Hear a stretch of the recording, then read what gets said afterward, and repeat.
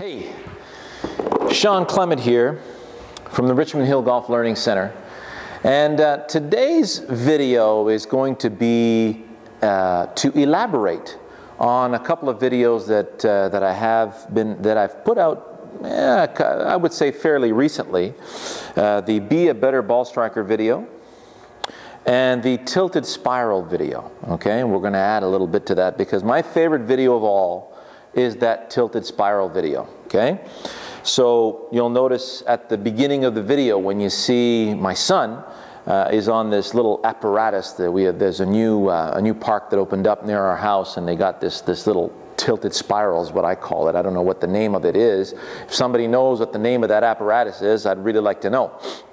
So this thing that spins on a tilted axis, and when you add the weight of a human body on it, you'll notice that when the body is swinging underneath the axis where gravity is acting the most on it, then that's where the body speeds up. And if you make the move just right with the right amount of tone, then you're able to flip yourself up on the other side and then continually perpetuate the motion.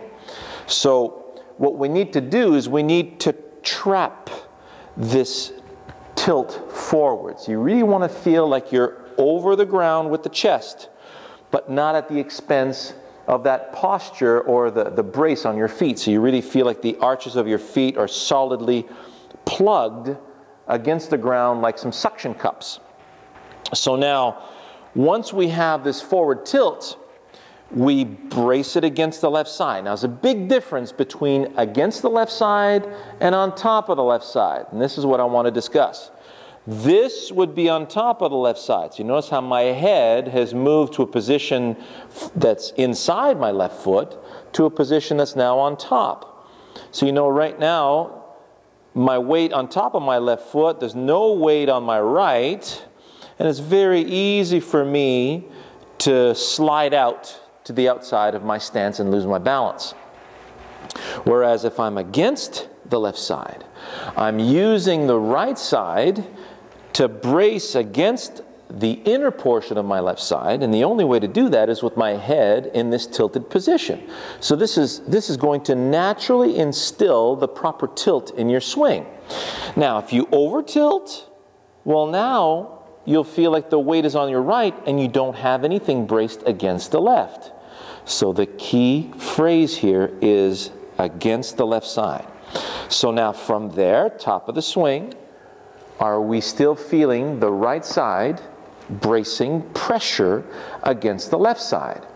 If the lower spine swings out, see right now, yeah, I'm against or on top of the left side, but I'm not doing it from the right, am I? I'm doing it from the top of my body. So it's got to be done from the right side. So if you let that swivel out from underneath you, now the whole axis is different coming down. You're going to be taking some deep divots and swinging across the line, pulling it to the left and slicing to the right. So we stay against. We want to establish a pressure point just inside that left foot, right? So it feels like you got about 70% of your weight's on the left, 30% on the right. And let it feel like it stays like that. In actuality, what happens when the weight of the arms goes into the backswing, the weight will temporarily, for a fraction of a second, leave the left, go into the right, and bounce right back against the left when the weight of the arms is no longer pulling away from the target. So it pulls away momentarily, and then it'll fall right back against the left side. In your mind's eye, because you can only focus on one side of your body at a time. This is neurological, all right? You felt that you kept the weight against the left side the whole time. This is not a reverse pivot. This is not wrong. It's just the way you've perceived it, okay? So we brace against the left, stay braced against the left, all the way to the finish. So if you stay against the left side here, all the way to the finish position, so you'll notice now the arms have to release towards the target. Now you've got your anchor that's going to fully deploy this release, and then it has no choice but then to move upwards into a nice high finish, okay?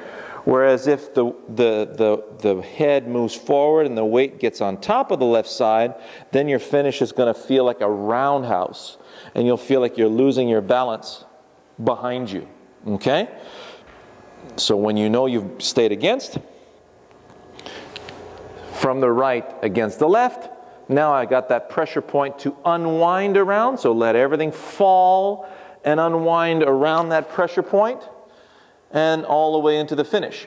So because we're already against the left side, there is no need to push from the right side. If you slide to the right and you get stuck on the right, well, yeah, by all means, you'll have to do it. You have no choice. All right? So you'll hit the ground before the ball will slice right across it. But even then, you're still going to have a lot of compensations to make if you're going to hit a straight shot. So if I stay against, I don't need to push. All I need to do is allow it to whip around that axis on the way through. The only way you'll feel that whip is if you have enough backswing to generate the amount of momentum you need to get through the golf ball. Which brings me to this.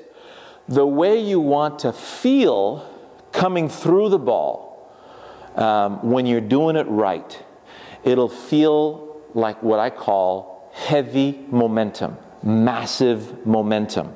Even if you're a small person, imagine yourself like a sumo wrestler, all right? And you plant yourself, and then you've got this wonderful axis that you're going to glide around. Imagine this big, heavy, revolving door with thick pane glass. And you walk through that door, and you go do a couple of laps around the door, then you come out the other side, and the big door is just going boom, boom, boom, boom, boom, like that, right? And the person behind you trying to get into the door is kind of, you know, flinching and making sure that they do it right, or if they do it wrong, they're going to get crushed by this door, okay? So it's the same thing you want to feel coming through the ball. You do not want to feel like from the top of the swing that you're applying all this force, because what happens, you're going to hit yourself, number one. Your arms are going to collapse against your body, and even if you apply it too hard too soon, then the club doesn't have a chance to bottom out. And you notice it doesn't look like there's any mass behind the ball. It's kind of a flicky thing. So if I brace against my left side, and now I feel the weight of my arms, the weight of the club, and I feel like the weight is already in motion, gliding around these big, heavy ball bearings around this nice axis. So I just... and I'm going to use that heavy momentum to compress through the golf ball and towards the target. It's like this big locomotive coming through there. Whatever is in the way is going to get pulverized. Final note. So we talked about the pressure coming from the chest. So if on the backswing we go back a little too quickly, and we allow the momentum to pull us off. So notice how the lid is coming off that pressure cooker, all right? So in order to maintain the pressure against the left side, it happens from the chest as well as from the right side. So if the right side falls out, that means one of the walls of the pressure cooker came out. So the walls maintain themselves against the left, and the lid, if you lose the lid, you'll feel the pressure come off that left side as well, okay? So chest over the ground. If you look at the brick break video, right? That martial artist breaking the bricks, that's on my YouTube analogies page. So the lid's on top. The walls have their integrity. Now once I've got that pressure point, heavy glide around that pressure point toward the target. That felt really good. Heavy glide. Oh, that felt even better. So I hope you enjoyed that. If you have any questions, let me know.